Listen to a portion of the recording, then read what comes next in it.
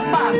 Ikaw ay tatapusin at aking lilinisin. Pangalan mo sikat, aking pupurahin. Ako wala na pasintabi, binasagot tinali, sabay aking pinali. Mga lyrics daw nila, mga critics kumbaga solido yung sayo, bakit di natin subukan na malaman na kung sino ang dapat tatakutan. Patumbahin ako, lagi nilang matanong ang pinagulubot saka pinalasaan ko na. Filipino are in the flow now, brief from MINDANAO to show you how to respect us on the microphone, how they bow on the music industry. It's me, Renzy, tons of smokes trying to be an MC, buying the music from the money of their daddy, trying to be tipsy. You gonna mercy me. In your brain is gonna be insane, so much pain and put you in the face to blame. How could you be a real freestyler? Even though you know you got a hip hop down, like a pumpernickel evolution of rhyme. I have a rap shit, evolution of rhyme. I have a rap combo, a lyrics of tornado, a tough girl named Mesmer. Ako mag-freestyle dito, MC Indio ng COTABATO. Napadaan ako dito, kinuha nilang kurado. Ako yung gago, tarantado Renzy. Isang araw dito sa papasok ng kampo. Alam nyo, ang labanan dito, huwag kayong maniwala kasi puro lutong Macau. Alam nyo kung bakit? Kasi niluluto tayo ni Nets, Senay kayaw. Mate, magaling ka na lang, yo.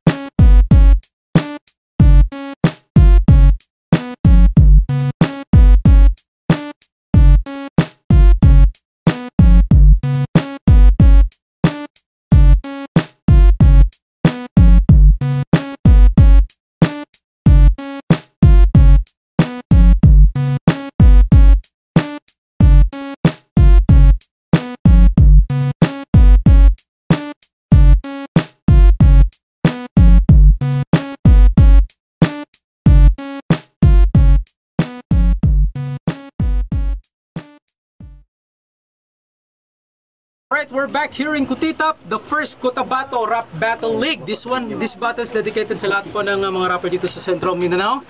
Shout out, NV Records, Tipaklong, and of course DNU Production. Maraming salamat din kapon sa pagbibigay sa amin ng advice.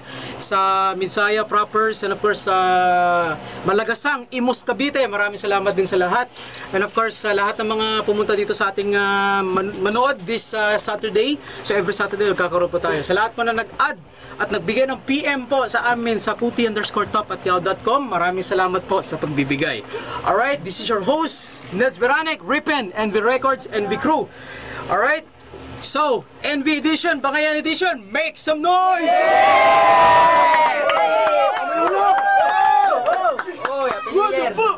Amen! Okay, maraming salamat po sa Creed 1 Video Lunch. Maraming salamat.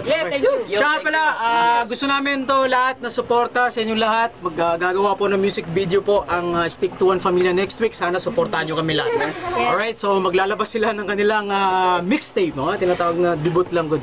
Okay, so sa lahat naman nag-like, salamat din po. Sa lahat po ng nagbigay ng ads sa PM sa djners@yahoo.com. Maraming salamat po.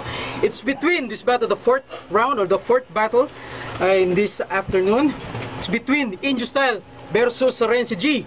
Okay, sa aking kanan from R2C4M Records, Renzy G. Go Yes, it's back on the track now. Kotabato in your Filipino ring the flow now. Beat from Mindanao to show you how they respect us on the microphone. How they bound the music industry. It's me, Renzy. Tons of folks trying to be an MC, buying the music from the money of the daddy. Trying to be fancy, you'll be history.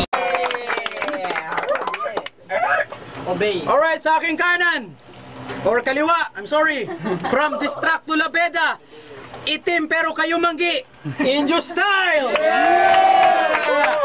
Sa mga kodang nasa kamay ko ang lagta, malumanay lang ang aking banat, kumapas lang talaga. Sa mga buhawin nagbadya, gumugulantang sa pandinig.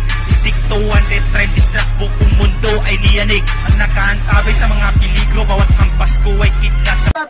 And the records is Distracto Labeda in style, motherfucker! Okay, 2 rounds pa tayo ngayon, 1 minute each. Kung magkakaroon ng promote, kung magkakaroon ng overtime, it's between the decision of judges. Depende sa mga decision ng 5 judges pa natin ngayon. Alright, we have a tiebreaker, 5 judges pa tayo ngayon. So, toss coin tayo, coin toss. So, head or tail? Heads. Heads, sinong gusto mo muna? Okay. Okay, makinig tayo, 1 minuto. Schedule style, makita natin ang oras sa aking cellphone. Round 1 starts now. Let's go. Putangin na nito! Tangina Nets, maraming salamat sa pulutan. Pangalawang battle ko na to, ito ang pangalawa kong pupugutan. Binabalaan na kita na huwag ka na lumaban sa akin. Sa sobrang sakit ng banat ko, para kang binunutan ng walang anesthesia ngipin. Veterano na ako sa ganitong larangan. Kapag ginulpi kita ngayon, mawawalan ka na ng G sa pangalan. Indio style versus Renzy G, mananalo ka lang sa akin kapag may wifi na sa UP. Banat ko mas malinaw pa sa HD ng PC. Banat mo malabo parang pirated CD. Kasi banat ko maangas parang Eminem. Banat mo matamis parang Eminem. Mananalo ka lang sa akin kapag ikaw ay nakatsamba. Natuto ka lang mag-brief, pinagmamalaki mo pa? Ako si Indio style ng Distracto. Pasensya na MC AJ kung lalamunin ko lang ng buo itong kagrupo mo. Time. Let's go. Okay, time. Let's go. Renzy G. Ano bang pinagsasabi mo, Chong? Para kang unggoy na sumisip-sip ng chongking yan. Para kang tinutong sa mukha mo. Hindi ko maintindihan kung paano mo ako kakalabanin. Isang makata na gusto lamang kalabanin ng mga makatang magagaling. Di katulad mo na parang galing ng upi.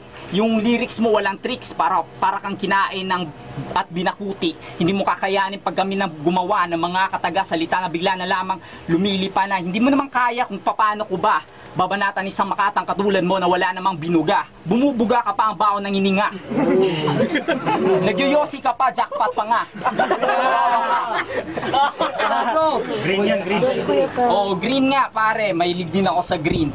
Ngunit, kung sasabihin ko sa'yo, ang larangan natin dalawa, hindi ka man makakaatim. Sa mga lyrics na parang maitim, si itim ng suot mo at si itim ng balat mo. Nagyayabang ka, hindi ka naman talaga makata. Nagmumura ka pa. Wala ka naman palang magagawa. Bumubuga ka pa. Mukha ka lang tanga. Ang pimples mo ang dami-dami pa. Pumuputukan, hindi ko maintindihan mga lyrics na naglalabasan sa aking kaisipan. Nagtsinelas ka pa parang may bakukang yung paa. Tangina.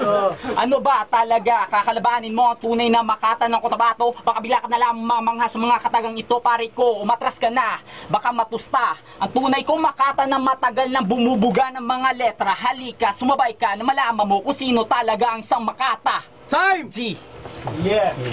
Okay, round 2. Let's go. Okay, round 2 para sa mga orado. Ang mga parapi parang bala ng masinggan, sunod-sunod. Papakainin kita ng puso ko pero di ako maniningil nang sa ganun magkaroon ka sa akin ng utang na loob. Yo. Di ba tropa mo si Joben? Ang sabi na sa akin, nagkakagig lang daw kayo kapag nagbubuhat ng soundbox ng Porem. Nagkakagig lang kayo kapag nagbubuhat ng soundbox ng Porem. Huwag kang piling mayaman, isa ka lang naman mahirap. Pagkatapos naman, puputulan kita ng mga kamay nang maranasan mo rin maging kapos, palad. Yes! Yo, kaya nga, babanatan kita ng malulupit na segway para ka lang naganja sa gitna ng kalsada. Anong tawag doon? Highway. Yo, huwag kang piling mayor boy. Sana Orly na lang pangalan mo kasi masyado kang badoy. Papakitaan kita ngayon ng sinasabi mong rap. Isang makatang isinalang kahit Antony walang galang pinagapang ang mga barang na babagang nagpatayan sa mga obrang basta ng isang batang nagangalang Indio style. Sample pa lang yun. Kung sinasabi mo kayo ang mga makata ng Mindanao, mga putang ina nyo, kami yun! Yeah! Kaya wag ka masyadong magpagwapo dito. Nagtatanong sila kanina kung sino mabaho. Sabi ko wala dyan, nandito. Oh. Huwag ka masyadong feeling emotional. Kalaban mo si Indio style sa rap game professional. Ang tagal-tagal pa ng 1 minuto. Itong kalaban ko, ang sarap-sarap iluto. Siyempre medyo mainit dito ngayon sa studio. Kalaban mo si Renzy G, putang ina, ang baho-baho. Time! Round 2. Let's go! Kung sasabihin mo mabaho, baka progresibo lamang pare. Ang aking anyo ay hindi mo kakayanin at di mo madadali. Tunay na makata na nanggaling ng Cotabato. Kung nagiglang kami sa porem na bumubuhat ng speaker noon yun no. Ngayon, kaya ko na mag-DJ at kung saan-saan pa ako nakakapunta. Na-meet ko na rin nga mga makata na nandoon sa Maynila. Ikaw, saan ka ba?